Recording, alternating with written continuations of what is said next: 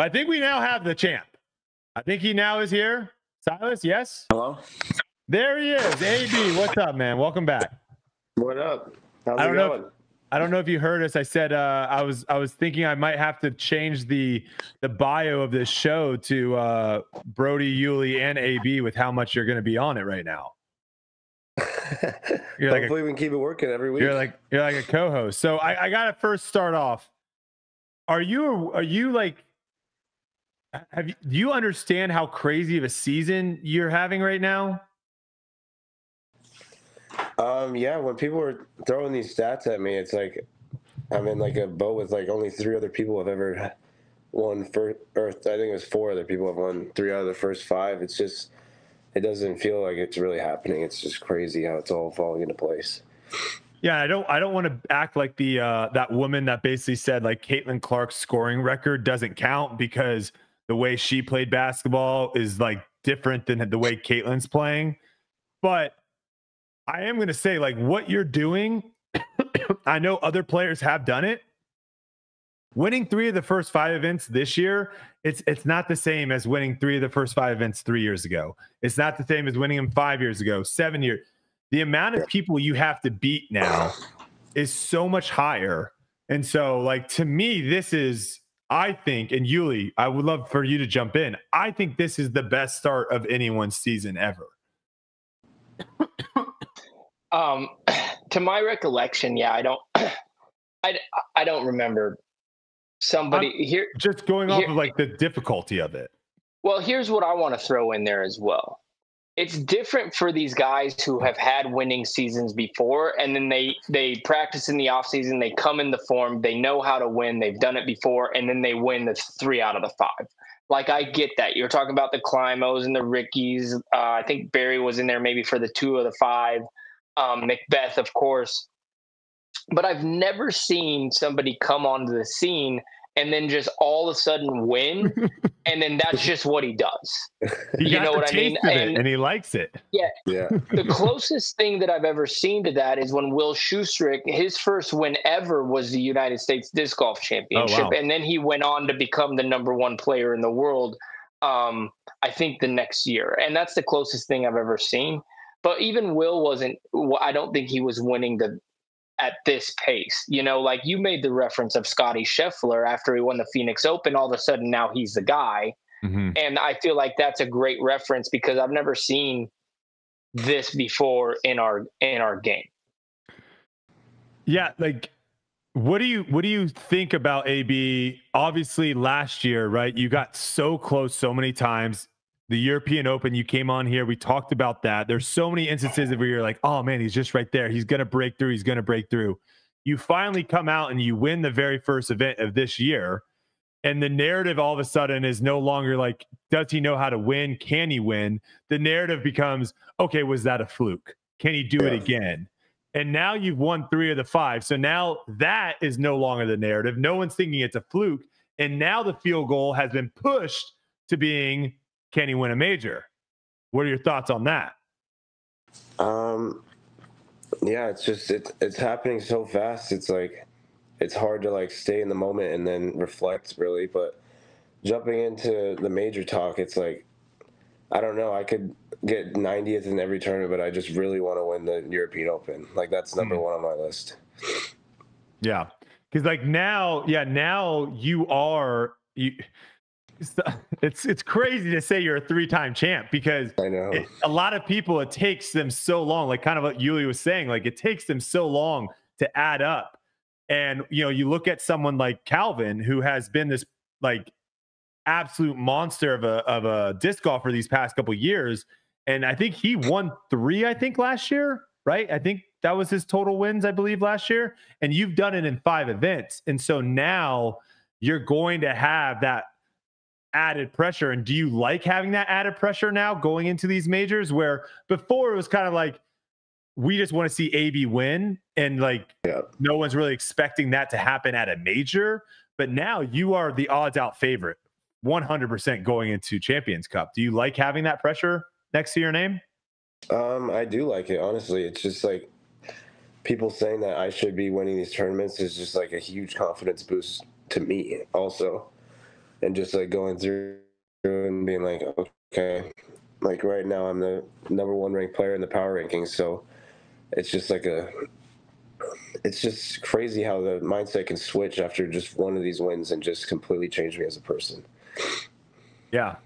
Well, what comes with winning is new fans, right? Like people are drawn to winners, and that is what's happening. You probably have had a bunch of new fans over these last couple months, right?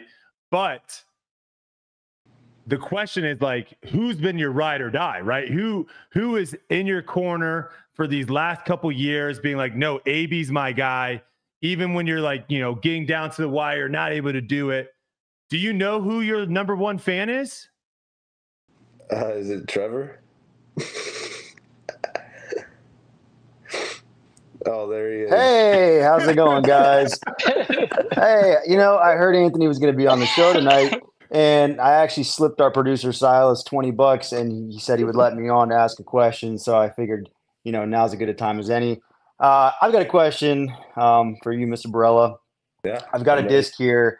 I've thrown a lot of discs in my life, especially rocks, the very beloved mid-range, and I've got one here that was in my bag for, I don't know, 4 or 5 years, maybe. It's quite old. And I'm just wondering if you know about this disc, if you've seen this disc. This is right here is a, everybody, I hope you're sitting down. This is quite beautiful. This is a Barela 2015 rock right here to commemorate his AM Worlds and US Amateur titles in the same season, okay? I got this disc. I'm pretty sure somehow from John Tompkins. I don't really know exactly how it ended up in my hand, but it's been in my bag for many of years. And my question is, so I've had this one in my bag for many years, and it got beat in a little too much. It was my bread and butter. Anybody would tell you it's the disc I love the most. So my question is, do you have any of them? That's the first part of the question. And if so, what is your price? I don't personally have any of them, but I know my dad and my grandpa have at least 10 or 20 of them. Oh. And they have that stamp on a Thunderbird, a Destroyer, and that rock. Do not care about the other 2 molds, but I do want the rock. Listen, you can tell them firsthand. Worlds this year is in my backyard. It's in Virginia.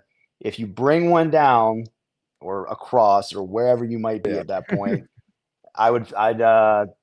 it could fetch a pretty penny for him. It's very needed in my bag. And yeah. Well, I'm glad to hear there's some in circulation because I thought they might be extinct. Yeah, I can get you one, but you just got a caddy for me in exchange for one of the rounds. Okay, well, listen to this. So here's the thing. I messaged you because I was like, it would be so fun to caddy at Worlds because like you'll be here in Lynchburg. And I was like, that'd be so much fun. And then you started winning every single event with Cupcake on your back. And I'm like, I've got to rescind the offer. Like I can't break this up. Like what's going to happen?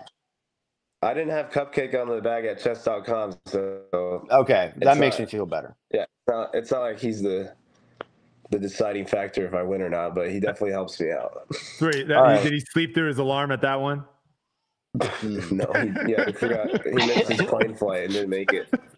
All right. Well, I'll be there at Worlds. I'll get a Diamondbacks hat if that's what I got to do, and we'll be set. Yep. Awesome. You know it. I'll see you there. All right. See you, boys. Later, Trevor. All right. There's #1 AB fan, Trevor Staub there. Awesome. That wasn't his tour life debut, but it's always nice to have Trevor bounce on. All right, let's talk some disc golf. Let's bounce into this final round because this final round was kind of crazy. It's definitely unlike your other 2 wins. So you start off this final round with a lot of loose tee shots. Hole 2, loose tee shot. Hole 3, loose tee shot. Hole 4, loose tee shot. Your second shot on hole 4. I don't know if people realize how insane that shot is. If you throw a good drive on that shot on hole 4, like your second shot is like really hard still to even get to the basket.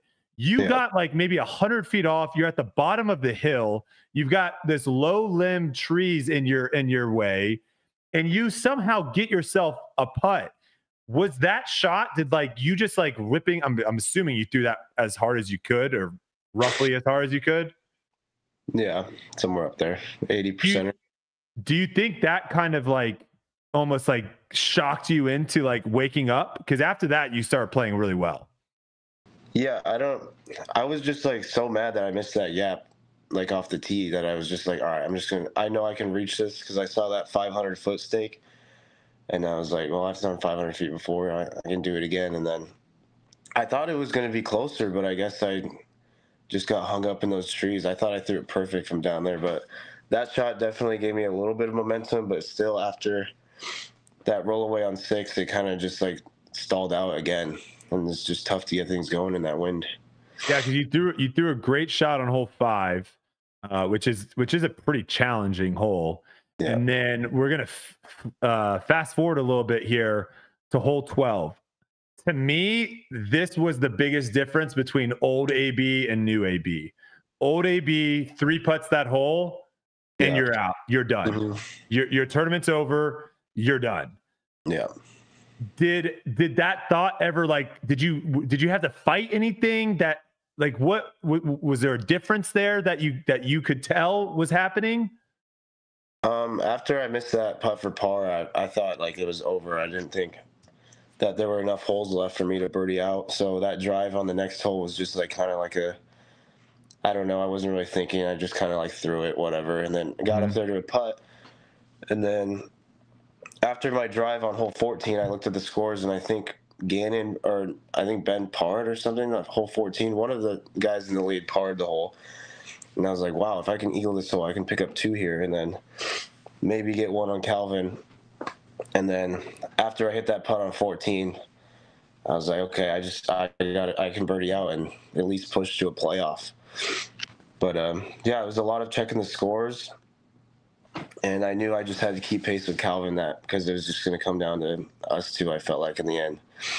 Yeah, because I even think you in the past, like the putt that you had on hole 13, like the next hole, that wasn't a gimme putt. And I see that being like past AB, I'm thinking this is a coin flip. Like he might make this. I'm yanking that right and rolling out of bounds for sure. Yeah. And you just drain it dead center here. And you're just, you and Yuli, if you want to jump in, I don't know if it's maturing, I don't know if it's growth or whatever, but just watching it, because I've had the pleasure of being able to watch you a couple times, playing with you in the first round of tournaments or whatnot.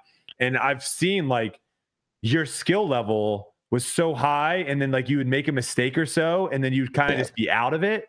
Like, I don't see that anymore. Right. It's like and it's kind of scary for everyone now. That's not happening anymore. Yuli, you want to jump in? Oh, you're muted. Uh-oh. Oh, there you go. I think one of the things that I've seen that has really changed with Anthony is his demeanor on the course as well. It doesn't look panicked. It doesn't look rushed. And when somebody has that type of pace to their game, I feel like you're staying in the moment kind of deal. And you're not getting too far ahead of yourself. Of course, thoughts go through your head and things are happening. And like he said, yeah, I thought it was over, but then I make the putt on 14. I'm with you on past AB would miss those putts, but I also think that past AB would be kind of moving ahead with his thought process of, oh my gosh, here's my chance. And then the moment's a little big. And with the wins, and you can interrupt at any time, AB, and be like, no, that's not true at all. But I feel like analyzing the situation, knowing that he's done it before, like staying in the moment, like he's able to slow down, and the result doesn't matter because that monkey's off his back from winning already. Yeah, that definitely is like a thought that goes through my mind. It's like, I've already won this year. Like, I can choke away every tournament for the rest of the year, and just like I'm still a winner, though. Nobody can take that away from me. So, yeah, it was just like I do this like new thing where I'm just telling myself like these nerves you're feeling, like you live for this. You've been preparing your whole life to feel these nerves, and those feelings are good, and now I've just found a way to capitalize on those nerves, and it's just been a pinnacle for me in my game. Yeah. So when you step up to the par 5 hole 14, you address this a little bit, but I want to dive in a little bit more. You're thinking, okay, if I eagle this hole and essentially birdie out, I have a shot, right? That's your thought process of like, with where everyone's at, you're kind of looking at where Ben is. You're not at this moment. Ben hasn't missed the putts. Ben hasn't gone OB on 18, right? And so you're kind of thinking like, for me to catch Ben, I have to play almost perfect throughout the last stretch of holes. So you end up playing hole 14 perfectly. You make that big eagle putt. You're probably feeling like, all right, I've got a shot. How tight did you clench your cheeks on hole 15? I definitely threw it a little lower than I wanted, and it got like a weird wind bounce, and I was like, I don't know, but I was pretty confident I was going over. Like that Luna has so much glide, and like if I'm gonna leave it short on a 260-foot hole, then yeah, it didn't even cross my mind that I could leave it short there. So okay, I'm just glad it didn't get a crazier wind bounce, but that was a little scary. It might have looked worse from because I watched Jomez of that. I think I actually even watched live of that part. I think that's when I started. I thought it was in. Dunzo. It got that little drop, and I was when like, it got the drop, I was like, that's in the water. I watched that video, and then Germ was like, I don't even know how that went over. I was like, what are you talking about? I was going over the whole time. Come on. Yeah, I think the perspective just made it look like it was done. Like halfway out of your hand, it's like, oh my gosh. So you get it on there, you make that putt, you throw an absolutely nasty second shot on hole 17. And at this point, you're now 6 under through the last 5, which I don't know if anyone had at that point had done that in that tournament.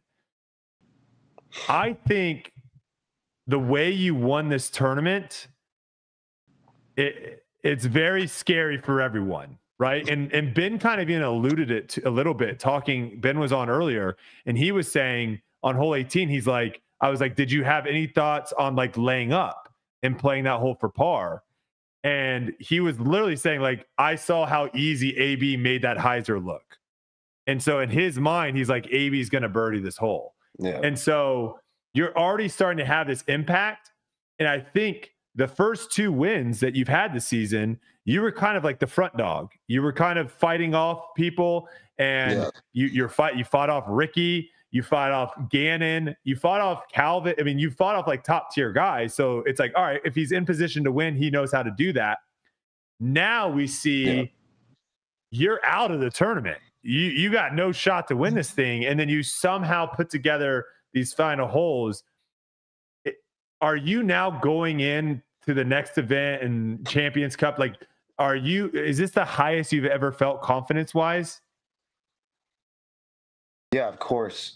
Before the final round of Jonesboro at the Fly Mart, Gossage hit me with a stat. He's like, you've had 5 consecutive rounds in first place on the Disc Golf Pro Tour. And I was like, wow, that's a crazy stat. And then now it's 6 rounds in a row. And I don't know. I just want to keep that streak going as long as I can. Yeah, that's a good one for sure. Oh, here we go. Casey says, thanks for signing my disc, and thanks to Yuli for taking a photo with my buddy at Oaks yesterday. My buddy lost his brother last year, and I haven't seen him that excited in a while. Best of luck at MCO. So there you guys go. You guys making impacts on people's lives out there. It's what it's all about. It's awesome to see.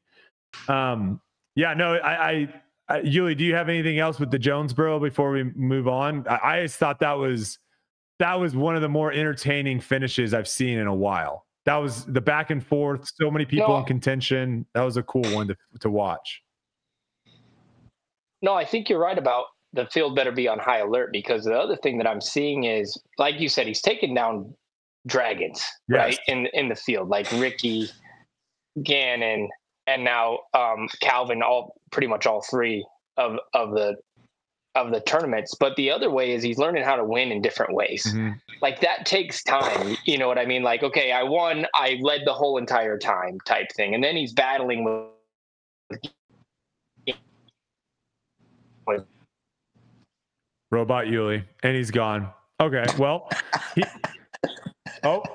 he's back. Maybe We're on not. the same Wi-Fi. What's going on? You're back now. Yep, there he is. Dang, that was going to be a smash hit right there. I was going to have you guys clip that, baby, and then it was going viral. Oh, damn it. Oh, he was heating up. I was rolling, baby. No. But no, I think that he's learning how to win in different ways, which takes a lot of people a lot of time. And to do it in the first 3 out of the 5 tournaments, like now he knows, hey, if I'm behind, it doesn't matter. Like, these guys know I'm coming type thing. That's a confidence level that is earned over a long period of time. We saw Simon get a couple wins, but not really break through till way later on in his career. And then he had a crazy streak like this once he kind of got it done, and he won a lot of tournaments in a short amount of time. It's going to be interesting to see how he handles the majors, because that's a different level of pressure. And I think that's the next level that he's got to get to. But at the same time, he's so young. You know what I mean? I'm so excited for the future with him and Gannon and the battles that we're going to see, and the old guard not wanting to guarantee Ricky's out putting right now. You know what I mean? And Calvin's thinking about these things. Calvin's kind of in that middle gap of old and new, I feel like. Mm-hmm. And Gannon doesn't like it, but the old guard's going to not be happy about it. You know what I mean? And they're going to want to take these young guys down. So I'm just excited about the future, and it's bright. Yeah, I'll give you a little preview for debate night that comes out on Thursday right here on Foundation Podcast YouTube channel. I was battling to, these guys are telling me that, like when you get old, like you just get really bad at disc golf. And I was like, these guys are like 28 years old. They're like, that's like, I'm like, you think AB is going to be bad at disc golf when he's 28? Like, I don't think so. Who's that? It's Brad. I don't know what he's doing. He's trying to come on the podcast. He wants that invite. He's waiting for Yuli to invite him eventually. Okay, here's a good one for UAB. Who's the one guy that you haven't yet, right? You've gone with Calvin, Gannon, Ricky. I'll throw Yuli on there. It doesn't really count, but you can throw Yuli on there. Simon. You've had a decent crew of people that you've battled down the stretch. Who's someone that you haven't battled down the stretch yet that you would love to be on lead card, throwing bows back and forth?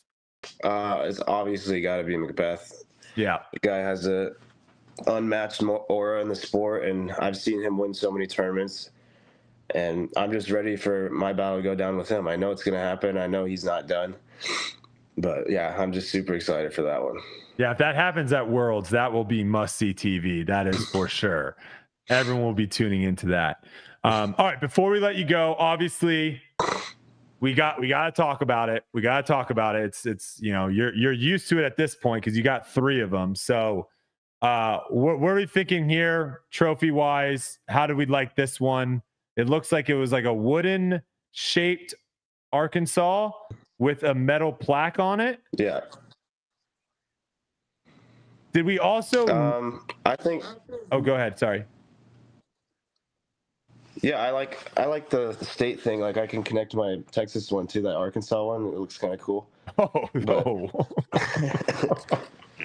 But yeah, I thought it was a fine trophy. It just said the men's pro open, and I saw a bunch of people talking about that. Did we change, Yuli? Do you know? Are we no longer mixed pro ultimate? Are we just men? It says men's open champion. I thought it was mixed open. Yeah, it should be mixed open, but all right. I know. I saw that. I saw that too, and I was like, "What the heck?" We got people rating it in chat. I love it. Also, I was talking to Brixton. AB, you're gonna have so many cards. It's funny. He texted me saying like, "Yeah," because I guess each card they add a trophy to the card.